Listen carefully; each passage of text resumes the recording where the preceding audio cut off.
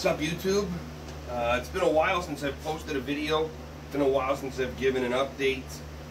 But back out in the garage today. About to get the bottom end of the small block for Ron Jeremy assembled today. I've been in the garage here and there, but honestly, since Christmas, I've been sick. Family's been sick. I'm sick again right now, actually. My garage is, what is it, like 25 degrees? I don't know, 80 degrees in here for you Americans. 20 degrees, 25 degrees for my Canadians in Celsius. And I'm wearing a shirt and a sweater. Like, I'm just still not feeling well. But, you know, it's end of February here, and this thing is still a bare block. So, I want to get it done. I want to get the short block assembled today. And just to give you guys a quick synopsis of what the final details of the build for this small block is for the wagon. So I was on the fence. I was thinking about doing a different piston to get the compression up, but you know, this being a budget build, I found out that the cylinders were indeed bored 30 over. It already had a stock style replacement piston in it. So in the name of budget, I've had combos before that ran well with lower compression. So I figured, you know what, we'll do it again, see how it goes. So yeah, stock style replacement piston, 30 over. So this is a 365 roughly cubic inch engine. I cleaned up the pistons, I cleaned the rings, I checked all the ring gaps, I gapped all the rings, or the top and bottoms anyways, to about 26 thou. Just because in the future for this engine I would like possibly some sort of power adder, whether it's a little bit of nitrous, maybe a mild blower. I've been kind of on the lookout for a torque storm blower kit. Haven't been looking too hard though, but you know, trying to keep my eyes open. That would be fun. You know, 8 psi, fun little street motor. So that's going to be stock crank, stock rods that all cleaned up well, all in good shape. I did measure the clearances on the mains, on the main journals for the crank. I have not yet done that for the rod, so that's going to happen today. In the past, I've used mics and stuff like that, but on this build here, I just for the purpose of time and because it's low budget and it's really going to be mostly a street engine, I've just been using Plasti-Gauge. So this crank was turned, not by me, but by whoever had it apart last time. It's been turned 10 thou on the rods and mains. So it's got the bearings to accommodate that. And when I measured them with the Plasti-Gauge, it was like just under 2 thousandths of bearing clearance on each one. They were nearly identical. I would have liked to see closer to 2.5 personally, but looking back at the specs for one of the low budget stock bottom end builds I've done before that was in my Scamp, that engine there had clearances right at 2 thou, and I beat the hell out of that thing. I shifted it between 62 to 6500. Lots of abuse on the street. Never hurt it, never hurt a bearing, never hurt anything. So I figured I should be okay as long as the engine warms up before I beat on it. Rod clearances, we'll find out today. But that's going to be the bottom end. I'm reusing, you know, a lot of the stock parts. You know, the oil pan that came off of it's going back on. Heads and cam. So that was a big decision for me. I was looking around locally on Marketplace, had a hard time finding any set of iron heads with a bigger valve in them, because the heads that actually came off this engine were 318 heads, and when I ran the numbers, because I actually couldn't believe it at first, when I measured the intake valve, I got 1.78. Now this is new to me. I had no idea that Chrysler even made an intake valve that size. I thought 188 was the smallest intake, but apparently it was 177 or 178 is the smallest. It was on some select 318s, I believe. Maybe it was on all of them. But needless to say, first of all, that might be why this thing was such a dog of a motor, because it could barely breathe. I mean, that's a small intake valve for performance, even in a 360 cubic inch size engine. The other thing is I didn't want to spend the money on getting bigger valves into those heads, so I sold them for $300 with the shaft rockers. And right around Black Friday, I ended up picking up, or ordering, I still don't have them yet, I gotta pick them up, a set of 65cc assembled Speedmaster aluminum heads. Now I know there's mixed reviews on those heads. I bought them assembled because assembled, they are a pretty good deal. You know, I know the hardware on them is pretty good. When I do get them in my hands, which will hopefully be later this week, I'm picking them up on the other side of the border. I'd like to try and take them apart, make sure the guides are okay, just make sure the valves are okay. I know there are a couple of other guys who run those heads. You might be familiar with another Mopar channel. It's pretty cool. 318 will run, and I spoke with him, and I know he's got a set of those heads out of the box, I believe on his Duster. And you know, with those valve springs from Speedmaster, I ordered the ones that were set up for a hydraulic flat tappet. Their listed spring pressures seem a little high even for a solid, but we'll see. A little bit more valve spring, I don't mind a little bit more, so I might, if I can, see if I can get the springs tested just to see what they're like. But nonetheless, he's running them on one of his engines, and he's had no issues, and he's been running it for a couple of years. So hopefully I have the same kind of luck. The only reason I went with those heads was because I think I paid, like, assembled for the pair was like $800 or $900, and you know, I got $300 from what I sold on the old heads, and you can't find a set of Mopar heads here that don't need work for under $500. It's kind of hard. You know, it also takes some weight off the nose. It is a wagon, it's a bit of a heavy car, so a little bit of weight savings I'm okay with. So that's the cylinder head situation. Camshaft. So the cam is also waiting to be picked up. Oh, and before I get to the cam, yeah, I ordered Speedmaster rockers as well. Similar to the PRW stainless ones. Again, I've heard good things, except for the fact that the rockers might contact the retainer on the cylinder heads for the valve spring retainer. So there is a gentleman who I've just learned of recently.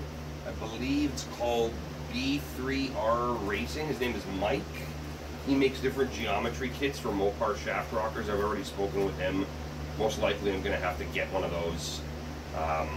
So once the heads are here and on, I take a couple of measurements for him, and he makes a kit that improves geometry, gives you clearance and whatnot.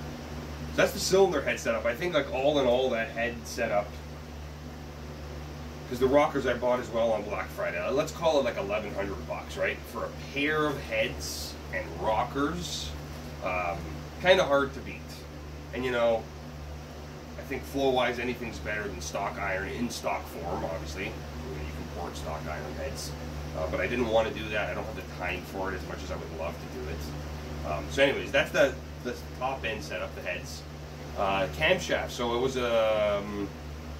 the cam that came out of here was an old Crane hydraulic flat tappet. So I spoke with Ken at Oregon Cam Grinders. If you're a Mopar guy, you might have heard of them. If you're not a Mopar guy, you might have heard of them. But they're pretty popular in the Mopar community. They do a lot of regrinds. So I spoke with him. We talked about you know, what the plans for the car are, and he gave me a couple of different grinds that he thought would be suitable for what I'm doing. I really wanted to turn it into a solid flat tappet, so he said we'd be able to do that. We'd be able to tighten up the lobe separation a little bit, because it was pretty wide. I think stock on that cam was like 112. So I don't have the specs in front of me. I'll post them up in the video with the grind number as well. It may be, you know, in future videos, once the engine's running, I can let you guys know how I like it. But it should give the car a little bit of an idle. I know the tons of guys care about that, but I wanted something that was going to pull strong to about 6,000, 6,200. Still allow the use of the power brakes, possibly. I don't mind if I have to switch to manual, but one less thing I'd have to do right now. And he said it will have, you know, a mild idle to it. So I'm okay with that. And I think that was only like 130 bucks. And then lifters, new lifters I'm also getting from him. I can't remember what the total was there, but I think, you know, for cam and lifters, it was like 230 bucks out the door. So you can't go wrong there. I got to reuse the cam that I had, which I know is an old crane grind, so I think the hardness should be there. It's an older camshaft. Can't get it anymore. I think it was like from the 80s. And these are just all hopes and speculation that I have, right? I'm telling myself it'll be a harder metal in the can, and it should be better. So hopefully. What else? I picked up a Holley strip dominator single plane intake. Just by chance came across one on a local classifieds. Guy I bought it from, great guy. Anyways, part of why I wanted it, I wanted a single plane. I know some people would say, why would you want a single plane on a street engine? I just think in a performance build, a single plane is where it's at. I know you give up a little bit of bottom end, but you know, with converter and gear, you really shouldn't notice it too much. I initially had purchased an air gap knockoff manifold. I had no idea that the ports were like actually super different than a real Edelbrock. Like they, in testing, have left like 30 to 40 horsepower on the table. So I sent that back. I bought this strip dominator. The other reason I went with the strip dominator, you might be wondering why such an old school manifold, because you can't buy them anymore. It has the provisions to mount the air conditioning compressor, because Ron Jeremy is a factory AC car. I would like to keep it air conditioning for now, because again, it's a street car, taking the family around in it, and it will be nice to have working air conditioning on hot summer days when we are on a long drive. So that's really the parts breakdown of stuff that I had to get. I had to order a few gaskets. And maybe in a later video I'll give you guys a tally of what this engine is costing me in total. But off the top of my head, I don't think I'm going to even have $2,500 into this engine. I think it's actually going to be less than that. It's going to have thin head gaskets. Some of you Mopar guys are probably familiar with them. The old Mopar made them at one time. Mr. Gasket still makes them. I believe like they're a crushed thickness of either 24 or 28 thou. But doing the calculations with, you know, the depth of the pistons below the deck, dish CC, head CC, so long as they're accurate, they're supposed to be 65 cc chambers, those Speedmasters. Compressed gasket thickness, it's going to be right around 8.5 to 1, which is low, but it will allow me to run junk gas, and it's going to be better than what it came with, because this was probably like 7.8 compression in stock form with those stock heads and stock gaskets, or the Velcro gaskets that were on it. So again, nothing crazy going on here, but I have built a motor similar to this. I think I've mentioned it in previous videos. I had a 4-speed attached to that motor with 410s in the rear end, in the scamp, and you know, with a stick, and it wasn't even hooking the best. I ran 1230s all day long with that combo. It was a lot of fun. I drove it everywhere. I didn't worry about not having good gas at a gas station. You know, 1230s in a 3,400 pound car. The Wagon is a good bit heavier, but you know, if this type of engine can even get me to a high 12, probably going to be realistically a low 13, because the Wagon is low on rear gear ratio, but that might change in the future. But if I can do a low 13, high 12, I think I mentioned that in a past video, I'd be happy with it. You know, more than enough fun for a street car. I mean, for now. But yeah, those are the build details. So, I am going to get back here to what I said I would do. Everything's been cleaned, by the way. Everything like that. This is actually ready for assembly. The last time I was out in the garage, I was actually getting sick when I was out here. But I cleaned all the cylinders. I cleaned the lifter bores. Like, everything is clean. The decks are clean. It's ready for assembly. It's nice and warm in here. The parts are warm because I've been letting it get warm in here for a few hours now. I've never done a sped up time-lapse video, but I'm going to try and figure it out for this next section and just do a quick time-lapse, like a speed sped up thing of me assembling the bottom end. But I got all the tools already, and yeah, hopefully by the end of this Saturday, it's around noon right now, hopefully within a few hours, I have this, this bottom end assembled, and the next step will be going to pick up the rest of the parts, getting the cam in, getting the heads on.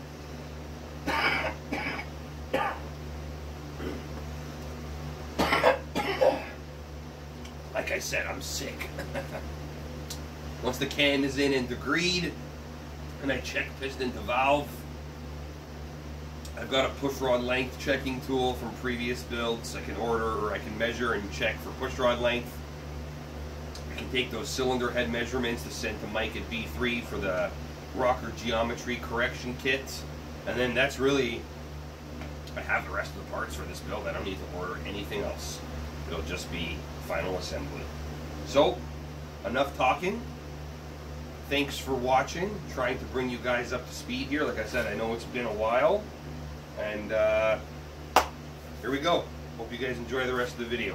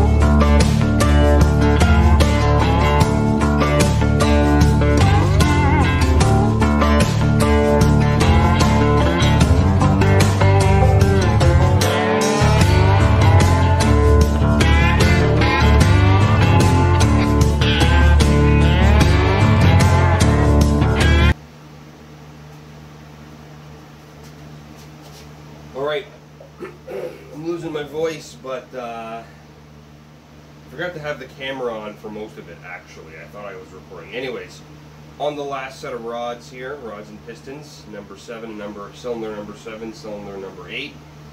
So, I'm going to show you guys what my procedure has been for every single cylinder, every single rod and piston combination. So far, the plasti gauge has shown on every single connecting rod bearing about 1.5 thousandths of clearance. A little on the tight side for me, but again, this is a street engine. I actually have a service manual for a 1971, and I believe it says for 1 valve clearance. So it's a little looser than factory spec, but anyways, it is what it is. Low budget street engine. Like I said earlier, won't be beating on it until it's warmed up to temp. So let's get these last ones in.